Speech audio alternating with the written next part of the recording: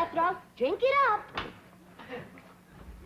No sassafras, no snakewort, no puccoon root, nor wretchweed. How do folks live in these Beverly Hills without the necessities of life? What I got, Granny? Ellie Mae Clampett, did you drag home another pussycat? No, babe, this year's a special one. I've been helping the critter doctor over to the zoo, and he let me bring this here one home because its ma was being mean to it. Husky little critter. Ought to be a good mouse catcher when he gets growed. You can't keep him that long. Why, the critter doctor said he gets to be 8 or 10 feet long. He's a lion. He sure is. Even a bobcat don't get that big. Any luck? Ah, there ain't nothing to shoot up in these hills. Few scrawny squirrels and rabbits, it ain't worth a cartridge. Aye, dingies, let's all go home where I can find some yarbs and you can find some game. Yeah. Ma's been wanting to go back and see Jethro. Hey, let's all go together. You bring the truck around, Jethro, and I'll pack a lunch and we can get started. Now, hold on just a minute. That may be all right for Pearl, but that's a mighty long trip to take just to hunt yarbs and do a little shooting. Besides, you got school, Jethro. And I can't go and leave little Jethro. Hey, look yonder. This here's a lion. And you named him after Jethro. Yeah, 'cause he's king of the beast, don't you? Ah, 'cause he eats so much and his feet's so big. My feet ain't big. What you talking about, boy? When you was 12, your feet were so big you used to have to go down to the crossroads to turn around. Come on, everybody, let's go home where we can find some yarbs and get some fresh game meat. I'll get the truck. Now, hold on. Oh, Uncle Jed, if we don't do us some shooting, we ain't gonna be able to bark a squirrel out of a tall tree at 300 yards. I know we's getting mighty rusty. I tell you what, you grab a handful of matches, we'll stick them in the ground alongside that wall out front, we sit on the porch, and we'll take turns lighting them with our rifles. Oh, shucks. But that ain't shooting. Well, that wall ain't no more than 200 or 300 feet from the porch. I know it ain't real shooting. I tell you what, we won't take dead aim, we'll snap shoot them. Why don't y'all shoot skeets like Mr. Drysdale? What's skeets? He told me about them. Them's clay birds. Well, if you two go to shooting clay birds, don't expect me to cook them.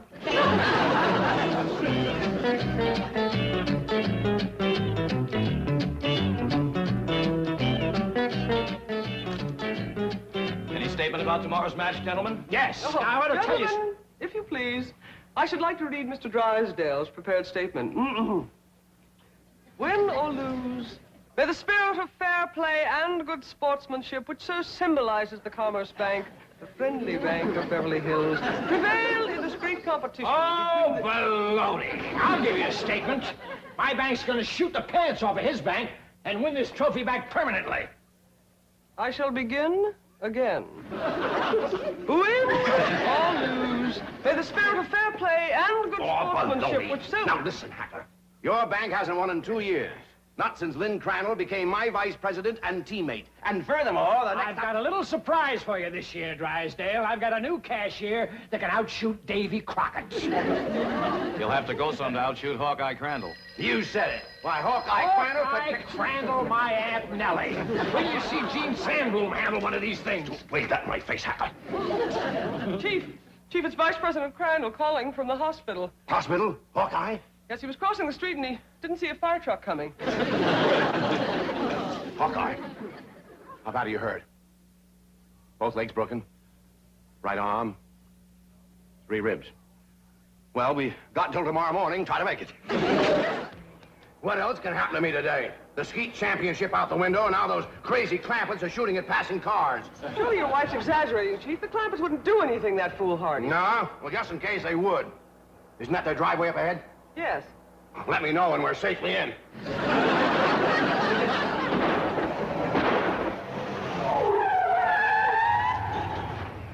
Hi there, Miss Hathaway. Mr. Drysdale. Nice to see you. Mr. Clampett, what are you shooting at? Flies? Flies? With a rifle? Up against the front wall there, just to the right of the gate. You mean to tell me you shoot flies sitting on that wall out there? Oh, no, that wouldn't be sporting. We get him on the wing. Possible. Oh, no, it ain't, Mr. Drysdale. Oh, we just smear a little sorghum on the wall and get them when they buzz in for a landing. The trick is not to get a bee. If you shoot a bee, you miss your turn. Sometimes when they come in fast out of the sun, it's hard to tell them apart. I can't even see the sorghum. Neither can I. Oh, Uncle Jed ain't missed one yet. Well, back home, they called him Hawkeye. Did you say Hawkeye? Oh, you know how folks hang a nickname on you. Miss Hathaway, the trophy may not be lost. The chief, he has to be an employee of the bank. Meet Mr. J.D. Clampett, my new vice president. Welcome aboard, Hawkeye.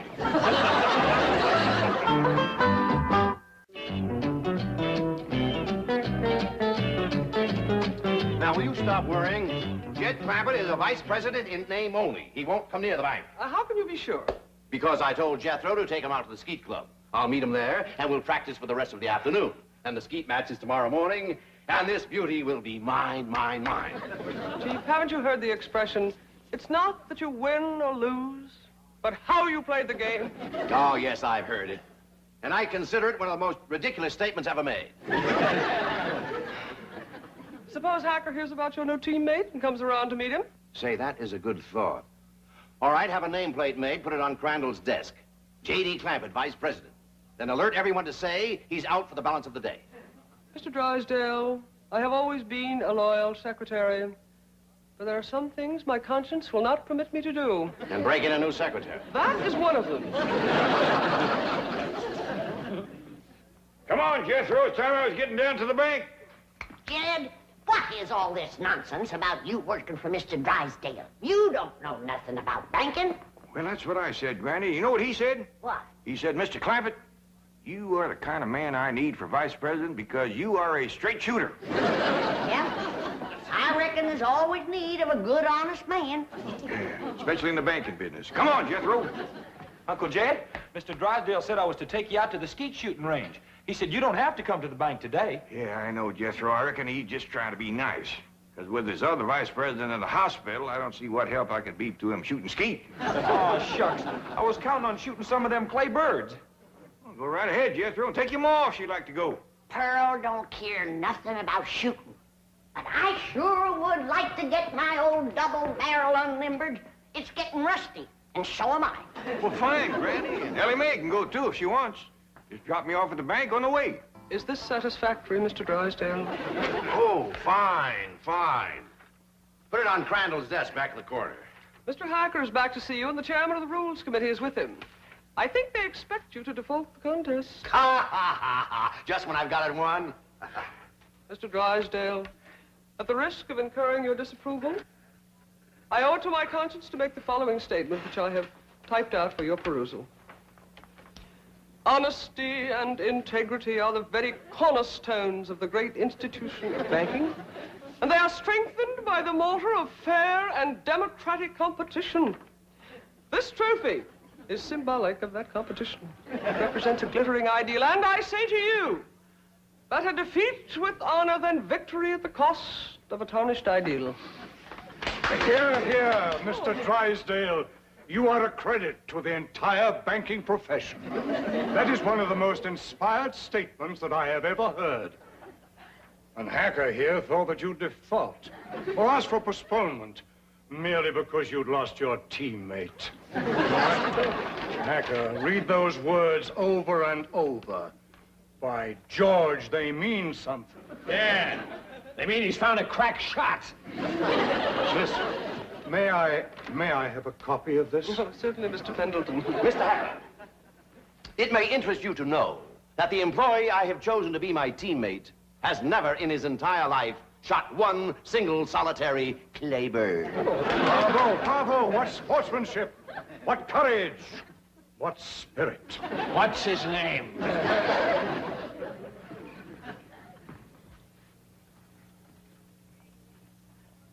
J.D. Clampett, vice president?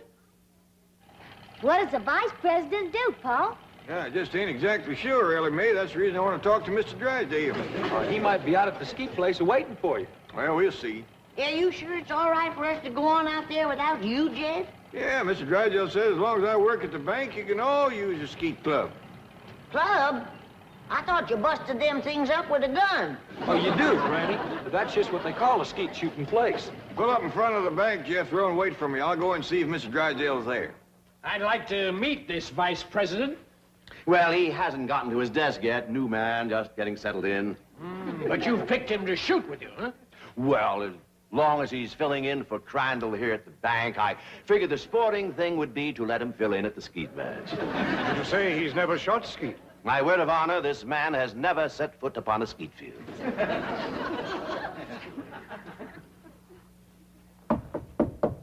Come in.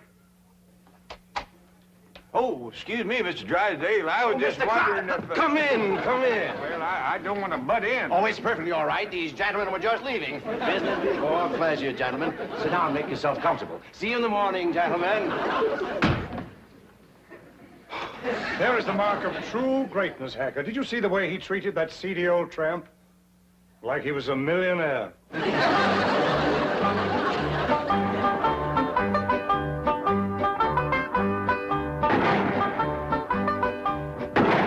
This is Crandall's skeet jacket. I don't know whether it'll fit you or not. That's a mite snug, but I reckon it'll do. You'd think bankers could afford new coats instead of covering them old ones with patches. These are the targets we shoot at. Ain't them dandy little dishes. Just right for saucer and coffee. Why in tarnation do you want to shoot at a saucer like this? If you ain't careful, you'll bust them.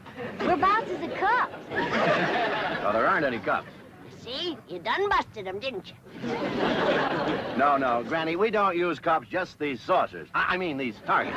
The object of the game is to hit them as they fly through the air. I reckon I'd like to try that. Give me a gun, Jethro. I'll handle the release switch, Chief.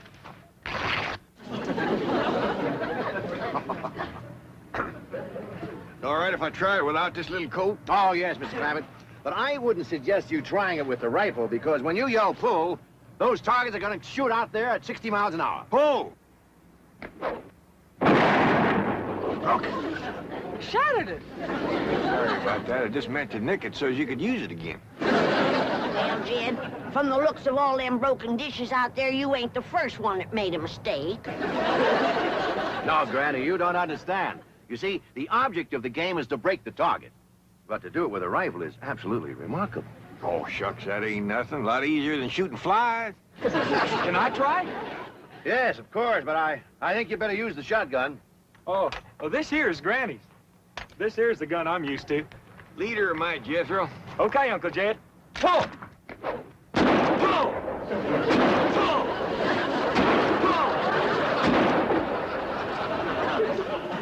Fantastic feat. Yeah, they's big, all right, but they help them to stand steady. Step aside, Jethro, and give me a whack at busting them things. Can you fling two at once? Yes, but... Fling! Fling two more, I got another barrel left.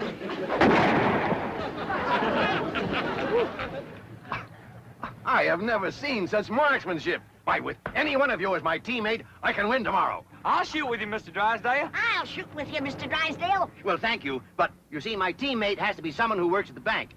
And since Mr. Clampett here just happens to be my vice president... Sure was a stroke of luck for me to get that job just in time to shoot with you. Almost as though it were planned. Oh, Ellie Mae, wouldn't you like to try to hit one of the targets? Sure would. Ah, which gun would you like to use? Don't want no gun. Ellie Mae don't much cotton to fire on. Don't tell me she's going to try to hit... Pull!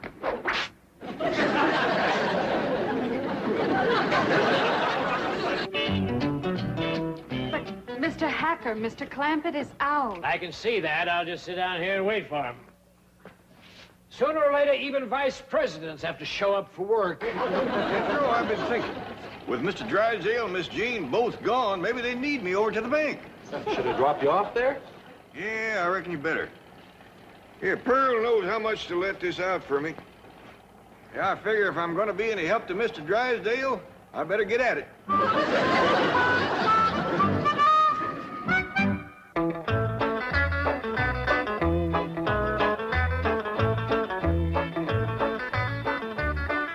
howdy there. You waiting to see me? Are you J.D. Clampett? Sure am. Jed Clampett. Vice president of this bank? That's what they tell me. You know, I just had a hunch to come in. I figured there might be something I could do to help. I think there's a world of things you can do to help me, Mr. Clampett. That's just dandy. I don't believe I caught your name. Hacker. William Hacker. You call me Bill. Well, howdy there, Bill. It sure is nice to make your acquaintance. Sit down, sit down. What can I do for you? Well, to start off with, you can tell me how long you've been in the banking business. Well, this here is my first day. And already you're a vice president? Well, that's the job I'm commencing with. And I want to tell you that Mr. Drysdale is as fine a man as you ever want to work for. Why, I ain't done nothing all day but shoot skeet. I see. Tell me, do you shoot good skeet? Well, I never tried for it today. Of course, it don't take much shooting to bust them great big saucers, especially if you got a good rifle. You shoot skeet with a rifle? Well, I admit it's kind of like shooting fish in a barrel. My daughter Ellie Mae does just as good with her slingshot. That's very interesting. How did Mr. Drysdale happen to find you? Oh, we's next-door neighbors. Your next-door neighbor of Milburn, Drysdale? Up there, those exclusive estates? Yep. Matter of fact, he got the place from me. You see, I come into a little money here a while back, 25 or 30 million. Dollars? And to show you what kind of a friend Mr. Drysdale is, he's keeping all that money right here in his bank, and he ain't charging me 1 penny to do it. Well, he's all heart, that fellow. All heart. Tell me, Mr. Clampett, how does it happen that you're vice president of this bank here? Well, my nephew Jethro and me was out front of the... That's my cousin Pearl's boy. We was out there in front of the house shooting flies off the wall. Excuse me, shooting flies? Yes, sir. With rifles? Yes, sir. How far away? Oh, it was no more than a couple of 100 feet. Well, lost him, Mr. Drysdale. Can you win a round of skeet, Billy boy, Billy boy? Can you win a round of skeet, Billy Hacker? No, I cannot win a round from that new teammate you found. He's a crack shot and cannot miss the target. I'd like to point out it is not too late to do the decent thing. Now, the bank's still open. Select an employee at random. Take me. We may lose, but we will lose with honor. Here's the trophy mine for keeps, Billy boy. And he says, well, say, speaking of Mr. Drysdale, here he comes. Mr. Clampett, what are you doing here? Where should a vice president be? Out shooting flies off his front wall? Hacker, you sloop, get out of my bank. Not until we first have a little meeting with Mr. Pendleton. Mr. Drysdale, I am shocked, to say the least. Shocked and disillusioned. I apologize, Mr. Pendleton. My desire to win momentarily overcame my sense of fair play. But I have a suggestion. Suppose I select at random an employee to be my teammate. Now, that seems sporting, eh, Hacker? Yeah, I'll buy that. Well, I have a new young janitor, not a very bright kid, but nice. Jethro Bodine. Just a minute, Drysdale. Isn't he Clampett's nephew, the one he shoots flies off the wall with? Well, Drysdale, is this true? Yes. Yes, it is true. Miss Hathaway, I believe you're on overtime. Right, Chief. Good night, gentlemen. Now, I have a suggestion for you. I'll pick an employee of yours at random to be your teammate. I consider that eminently fair. Agreed, Drysdale?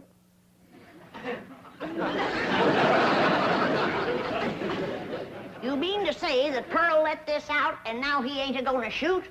I'm afraid Mr. Clampett is no longer employed here, ma'am. I declare, look at the dust on that desk. Jed Clampett was taught to leave things clean. Fetch me a broom. But, ma'am... Fetch me a broom. Yes, ma'am.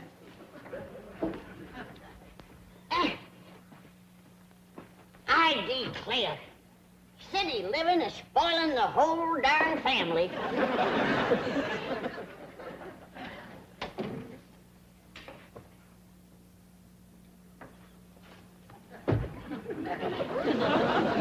I I choose you.